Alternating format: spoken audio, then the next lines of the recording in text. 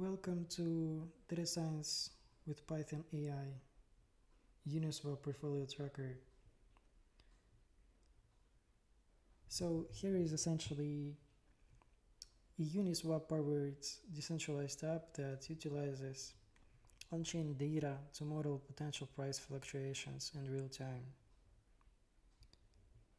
Here we combine a browser-based front-end that gives users the ability to determine price averages for any ERC20 contracts through the combination of a machine learning model and the graph that utilizes the contract data from Uniswap.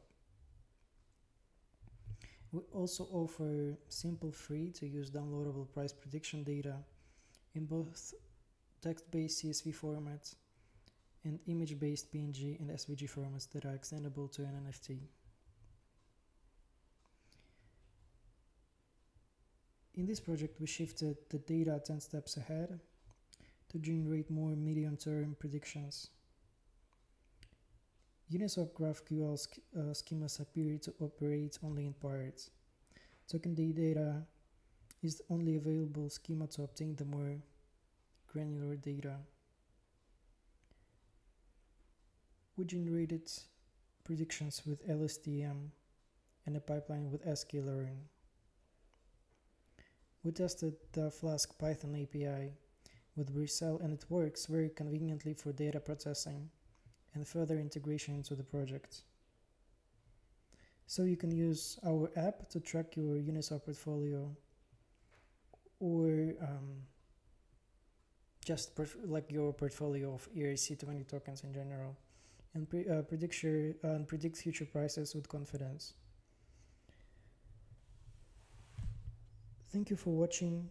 If you'd like to learn more about our project and how it works, please check our GitHub repository for more details.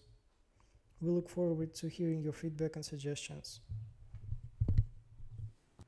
So we further continued working on the project, and we've extended the application to work with not only Uniswap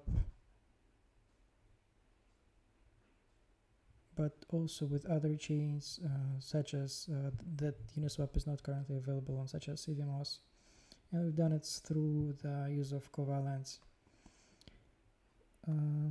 So here's, for example, the demo on the covalence, with the covalence, and we've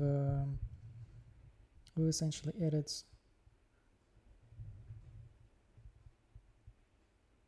a linear model directly on the Vercel pipeline. Yeah. So the application is built on the Python, and we've just slightly updated the client.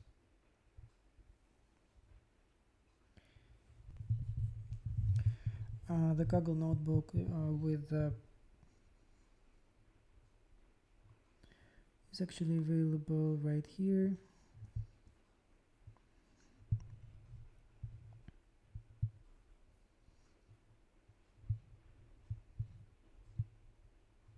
So we directly query the data from Uniswap GraphQL with the GraphQL. We generate the empty predictions so we can actually shift the data into these empty predictions.